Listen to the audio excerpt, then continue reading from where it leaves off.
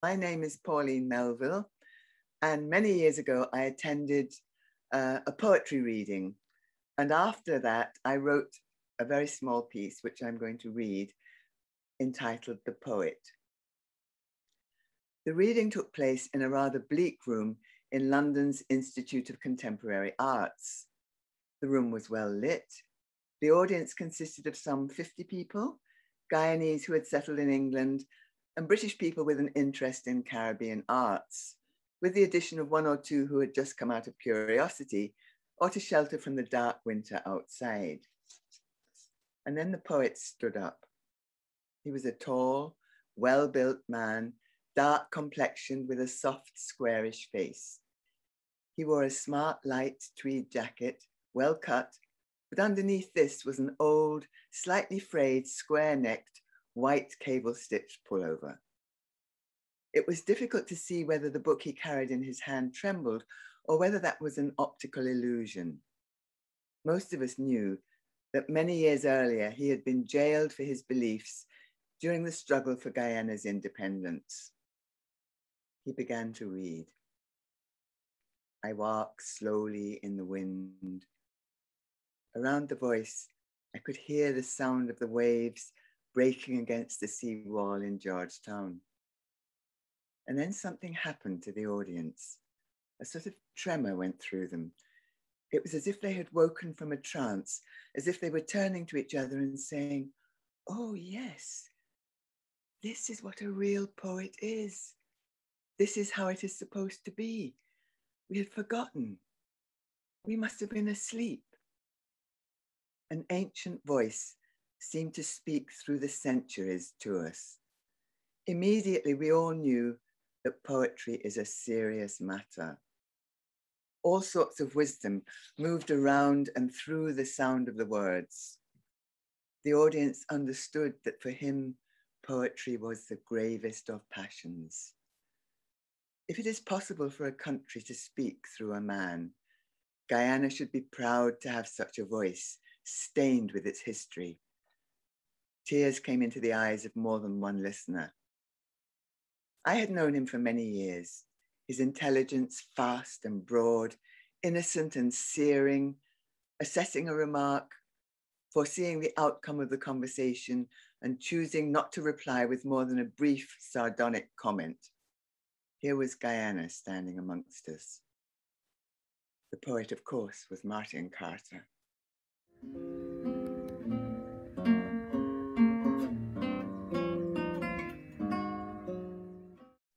You are involved. This I have learned. Today a speck, tomorrow a hero. Hero or monster, you are consumed. Like a jig shakes the loom, like a web is spun the pattern. All are involved, all are consumed.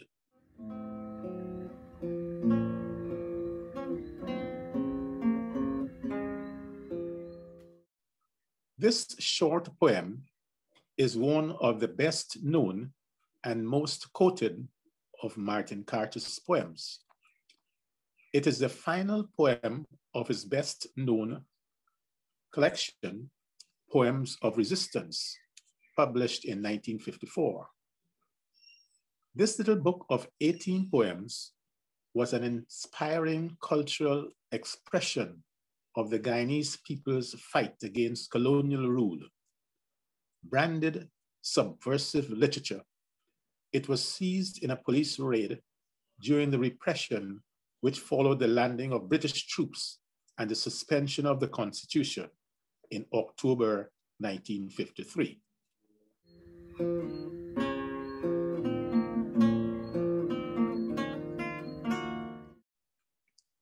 The title has some unusual features, and it is with these that we must begin. It is not a line lifted from the body of the poem itself, but it is, in its construction, exactly like lines 5, 10, and 11, the closing lines of the two stanzas. Consisting only of words that occur in these 3 lines, the title is locked into the poem and implicated in the pattern of its motion and therefore in the logic of its meaning. This emerges only as the poem unfolds, as its repetitions or echoes begin to register. It is reasonable to say that the poem invites us to treat its title as part of a whole. Indeed, it is only when the title is treated as the first line of the poem of 12 lines that the balance of its stanza is asserted and their symmetry revealed 6-6 instead of 5-6. At the beginning of his analysis of Keats' Ode to a Grecian Urn, Leo Spitzer writes that he feels justified in beginning as he does by the title of the poem, Ode to a Grecian Urn, which though located outside of the poem proper, still belongs to it and contains the orientation intended for us by the poet, who, as is always the case, speaks in his title to his public as a critic. In the case of our title, it also has this difference, whereas the poem proper consists of what is spoken by a narrator created by the poet for this purpose. The title comes from the poet himself, speaking in his own voice, unmediated by the narrative persona.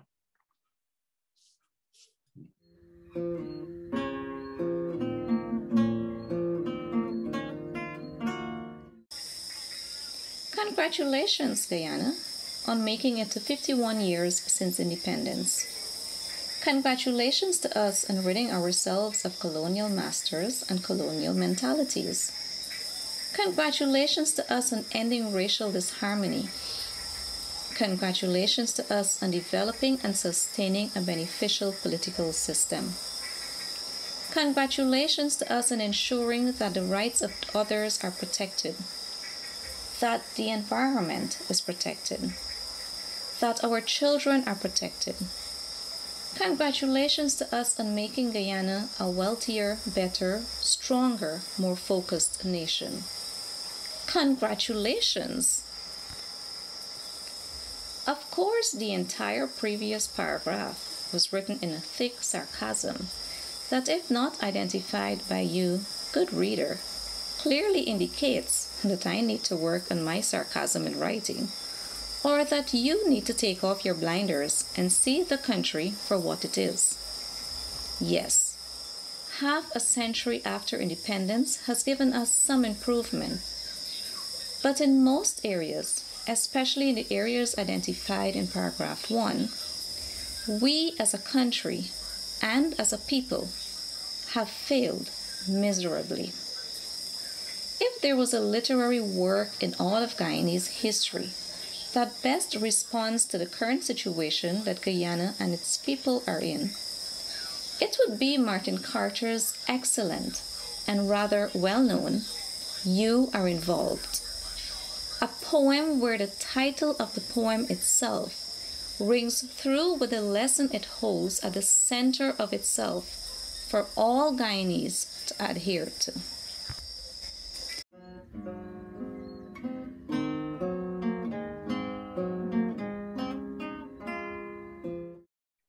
Let us next note that the you that greets us right here at the outset is a word of great complexity and range of function.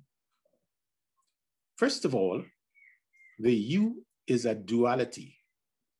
It contains a double reference. It is used to address both a single person and many persons. That is, it is both singular and plural. In his brilliant philological analysis of an American advertisement, Leo Spitzer has demonstrated how this very ambiguity of the you was exploited in the strategies of the advertisement.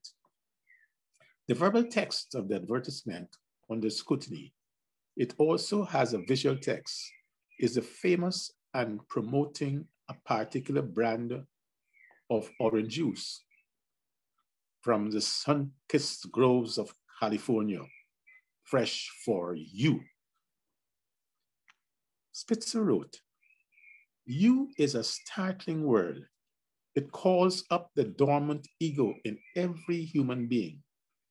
You is in fact nothing but the ego seen by another.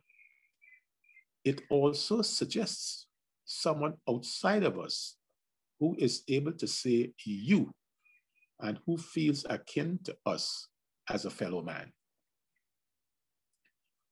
Perhaps its most notorious example, footnoted by Spitzer, is its use in the wartime enlistment poster by the James Montgomery flag. Uncle Sam needs you for the United States Army. This cartoon, more so than any other example, effectively exploited this personal susceptibility of the individual to any address which is intended generally. The English you can do this, Spitzer argues, because it enjoys the ambiguity to a degree unknown in the main European languages, which are characterized by greater inflection.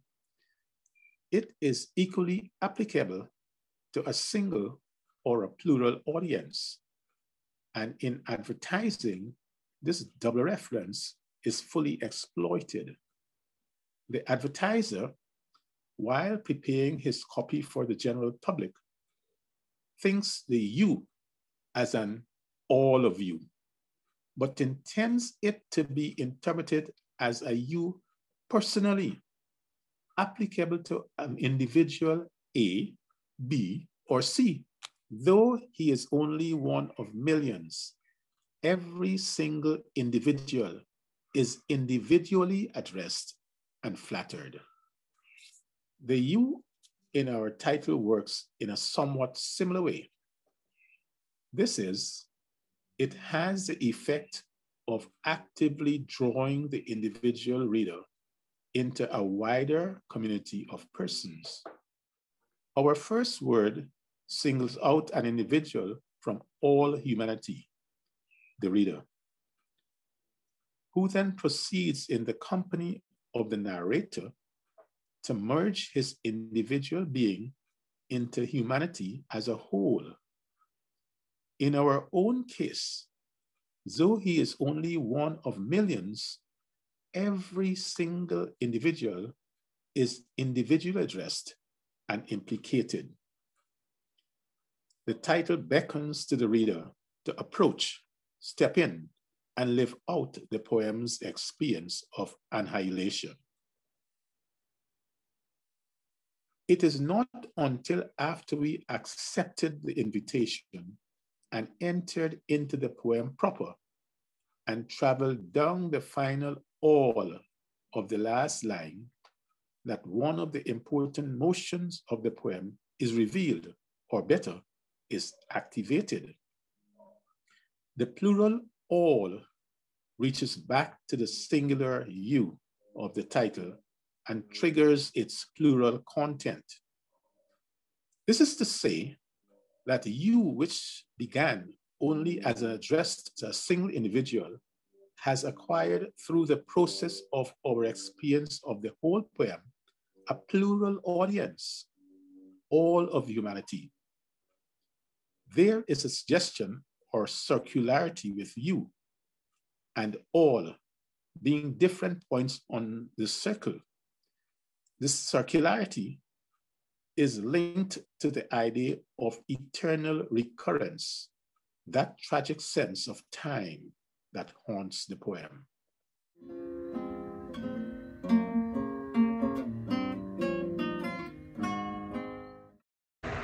You Are Involved by Martin Carter.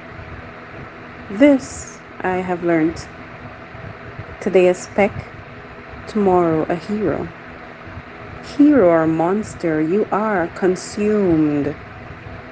Like a jig shakes the loom, like a web is spun the pattern. All are involved. All are consumed.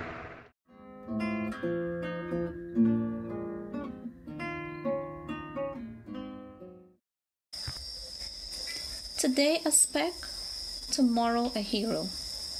Hero or monster, you are consumed, is a part of the opening line that tells us from the very beginning what the poem is about, what the concerns of the poet are. The immediacy of the intentions of the poet persona is important because it conveys a sense of urgency, as if Carter wants the reader to understand the concept that whether hero or monster, whether politician or pauper, man or woman, elders or children, African or Indian, good people or bad people, we are all eventually consumed. Does this consumption refer to death? Does it mean consumed in the process of our actions and inactions? Consumed because of our decisions? Because of our history and its relation to our present and future? Regardless of what specifically is meant by Carter, the remaining and underscored idea is that we are all consumed, despite who we are and what we have done.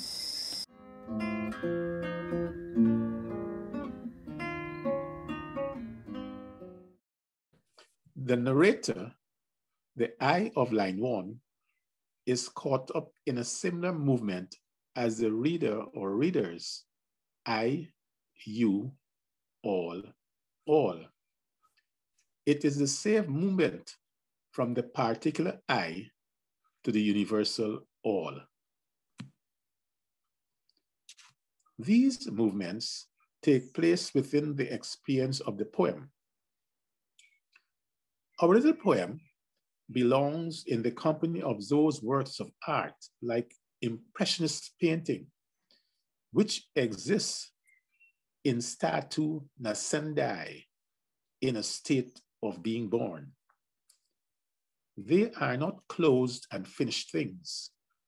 They require the activity of the reader or spectator to bring them to life and completion, to finish them.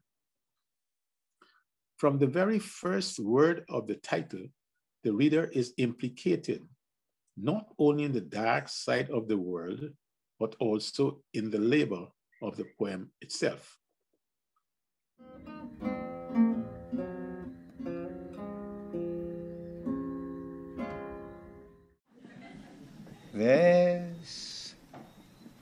This I have learned.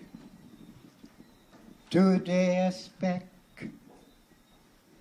tomorrow a hero. Hero or monster, you are involved. Like a jig shakes the loom, like a web the pattern is spun. All are involved, all are consumed, all are involved, all are consumed.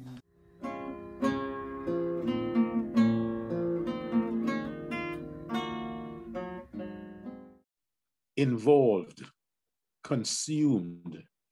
You are involved. You are consumed. All are involved. All are consumed. The refrain tolls through the poem and is choric in its function. The movement from involved to consumed is the first and the last of the poem's movements, that which was in the beginning and which is at the end. It is the poem's central motion that which governs all its other motions, and to which all other motions are drawn and converge. In the drama of consciousness and utterance, that is the poem, involved and consumed, signifying the two stages of the process of knowing.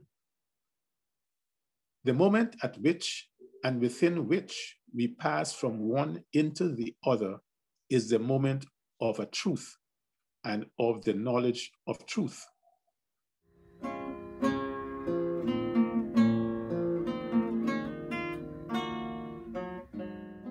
Like a web is spun the pattern. All are involved, all are consumed, reads the last section. The lines in that last section reaffirm this sense of togetherness that began at the beginning of the poem. The imagery of the web emphasizes the idea that we are trapped together, connected together, and inevitably bound together. And this is why we are all involved, and also why we are all consumed, and therefore why we must all share responsibility for change, for the representation of our desires, for betterment, or risk becoming even more lost, more divided, and more fallen as a nation. I do not mean to be cynical, but to celebrate 51 years of independence simply for the sake of doing so, while the country and its people continue to stew in a vat of problems that have existed since before independence itself, seems a bit contradictory.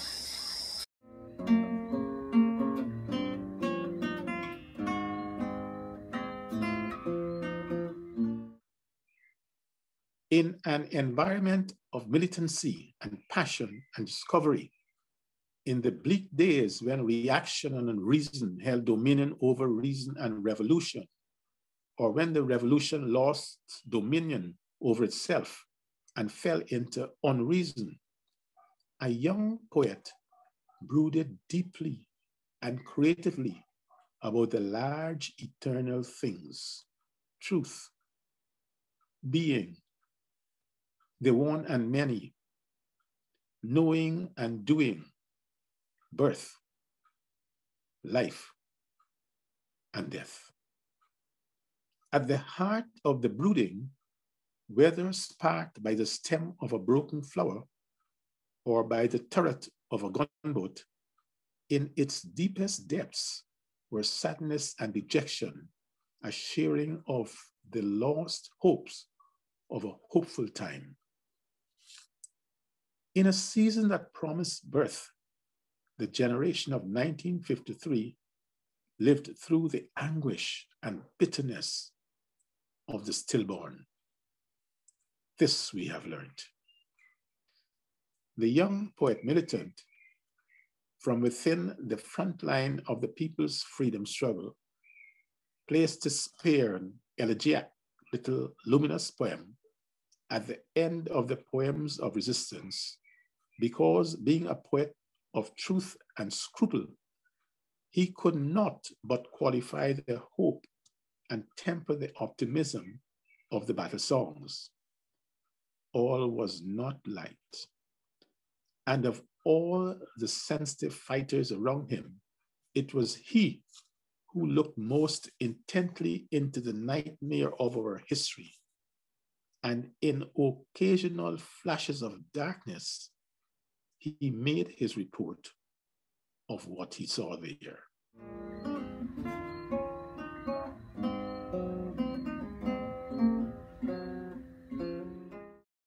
You are involved. This I have learned. Today a speck, tomorrow a hero. Hero or monster, you are consumed.